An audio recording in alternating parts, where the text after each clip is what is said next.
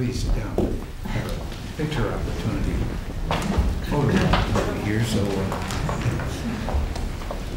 they usually bring microphones too, so we'll just small talk. Well, 2 weeks of riding every morning, cutting brush and firewood every afternoon, and even build a stone patio. Can we congratulate you on the marriage with your daughter? Oh, thank you very much. Made a very lovely finale to our visit there.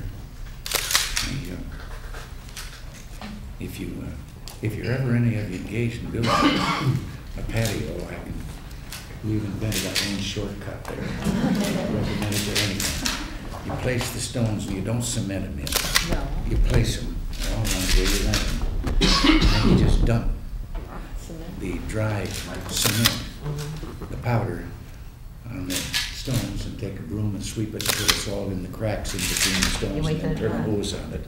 And you have it works just fine. It doesn't fall apart.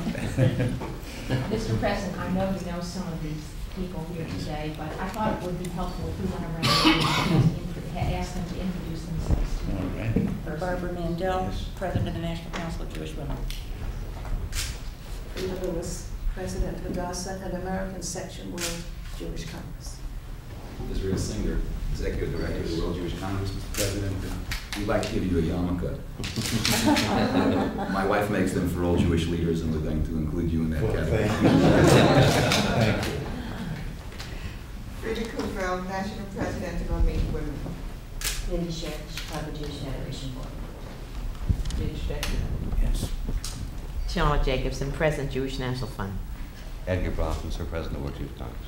Dick Fox, Chairman of the Reagan Bush Committee for 1984. Bernice Tannenbaum, Chairman of the World Zionist Organization, American Section.